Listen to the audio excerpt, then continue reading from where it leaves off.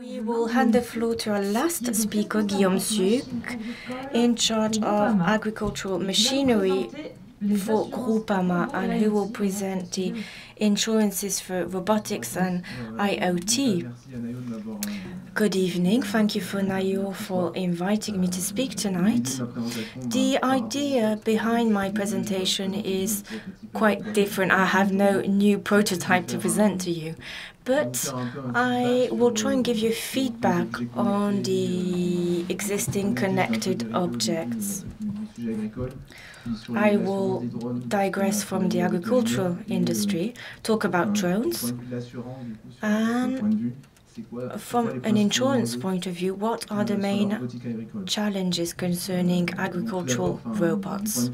So from the insurance point of view, and most particularly for Groupama, who is an agricultural insurer, all the robots that we have seen this evening raise many very interesting questions, because it will lead us to think about how we can develop our insurances due to the fact that you are bringing in changes in behaviors and also at the level of mechanics.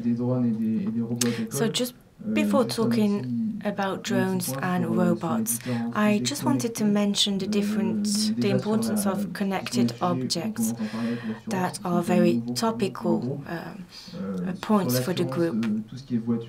Insurances linked to connected cars. We have wide experience, more than a lot of drivers and insurers who are using connecting systems and who enable us to adapt our offer.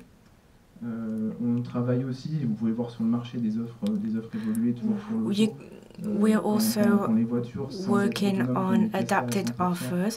When you have a car such as Tesla, we're trying to reduce the risks of accident and try to be more preventive. And this is extremely interesting for us to be able to protect our clients, but also in order to diminish the risks and work on prevention. So these are points that we are following. And then you have mobility and changes in consumption, which are topics brought forth by new technologies. So beyond offers such as pay as you drive, who are going to take into account your behavior behind the wheel. We were talking about big data earlier on and the shared economy, and we've been working on this topic for our insured members. And this also leads us to change the way we define risks.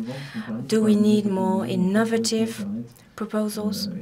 And this leads us to internet. And just to finish on a more general note, we have IoT and data. Many presentations mention big data. There's always the question and the challenge of data and how it can be used to transform it for it to become a service for our customers. So now if we focus on the robotic element, we were the first insurer to propose a unique offer, a tailor-made solution. We offered a public liability insurance and, as a supplement, an insurance for damaged property. So the first part covers the damages to a third party, which is compulsory as an insurance, and then we have the damage part, which will cover the investment made by the farmer or the investor on a new technology in the case of breakage or anything else. So our feedback on this: there was a compulsory insurance on public liability, which helped us to create a need. And then what we realized is that insurance helps new technologies to develop themselves, most specifically at the beginning, because they are costly technologies. So our aim is to work with constructors, but also with the clients, to reassure them when they invest and when they decide to bet on these technologies. So the robots are a challenge for our group. We wish to work with manufacturers to identify what is different within a robot compared to a tractor, even if it undertakes the same kind of works. There's no human being behind them, which means that the behavior is different and the consequences might also be different. We have new technologies, new batteries,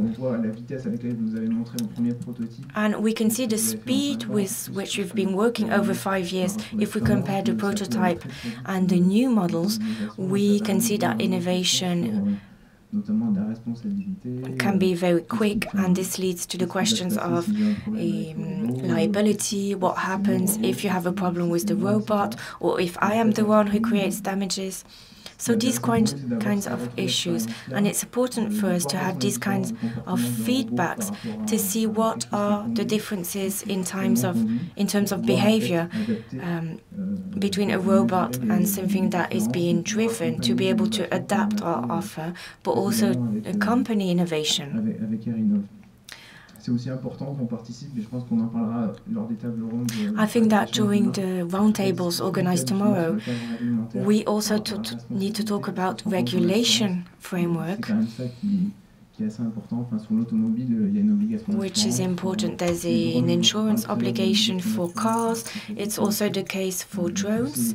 So all these different topics mean that when we bring innovation forth at such a quick speed, we will have to answer all these questions. Thank you.